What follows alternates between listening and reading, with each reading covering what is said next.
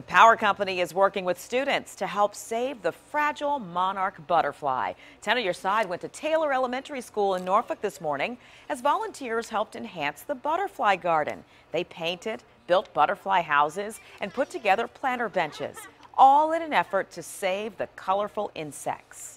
The importance of the butterfly garden and the outdoor classroom is to get the kids outside and do some hands-on learning.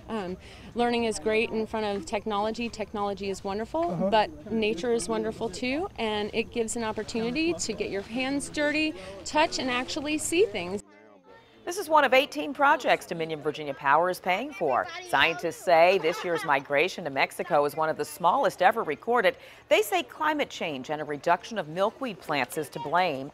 Milkweed is the only plant where monarch butterflies lay their eggs.